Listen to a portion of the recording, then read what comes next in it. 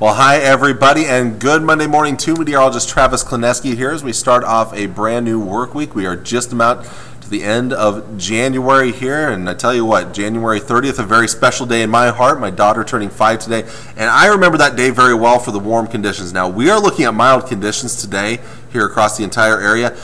5 years ago today, we were pushing temperatures into the upper 60s and lower 70s. It was an extremely mild day, so we won't be quite that warm. That said, you can't complain about the temperatures on their way forward today. We're going to be pushing many places well into the 50s. A few 60s could be possible out there.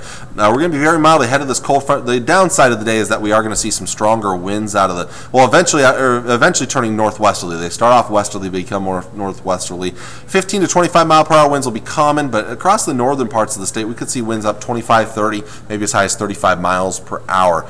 So a fairly blustery day out there for today. Now tomorrow we start to feel the effects of that cold front. Cooler air starts to work in. We'll see increasing clouds overnight tonight after some high level cloudiness today, but still mostly sunny skies. We see skies become partly to mostly cloudy for tomorrow. Thicker cloud cover the farther north you go. It'll also be colder the farther north you go tomorrow. Maybe some places stuck in the upper 30s. Most of us still getting into the 40s and still some 50s off to the southwest with a little more sunshine.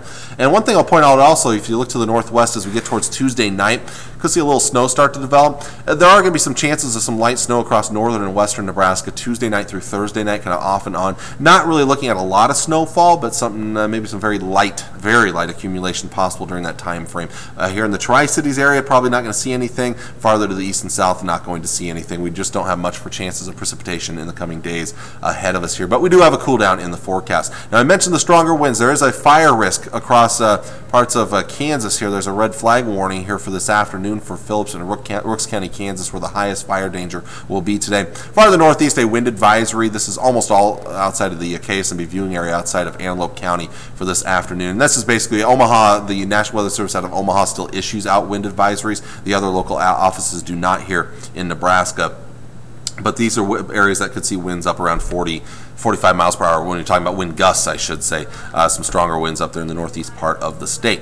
Now, temperature-wise for today, we're looking at upper 40s to low and mid-50s up towards the north. The snowpack having a little bit of influence there, but still very mild conditions. Again, the strongest winds will be off towards the north as we go through the day today. Again, some high-level cloudiness, but still mostly sunny skies out towards the west, upper 50s to lower 60s. Mid to upper 50s and lower 60s in the south, and temperatures anywhere from the mid and upper 50s to the lower 60s in the east as well. So again, a very enjoyable day temperature-wise if you don't mind the stronger winds. The good news is we're going to start to get rid of the winds for much of the rest of the week after seeing some very blustery conditions over the past several days, really about the past week. But we do get more cloud cover, and again, we start to cool things back. While we stay dry here in the Tri-Cities, some small chances of snow Tuesday night through Thursday night off towards the north and the northwest. As we get towards the end of the week here, the weekend, we do bring back a chance of snow for the Tri-Cities on Saturday. In fact, much of central and eastern Nebraska has a chance of light snow on Saturday. Does not look to be nothing major out there, that's for sure. It should be mainly a light snow event, but something to keep an eye on. I think we'll see some snowflakes flying over the Saturday time frame here. Super Bowl Sunday, maybe pushing back around 40 degrees. A little bit of warmer air tries to sneak into the southern parts of the viewing area on Sunday.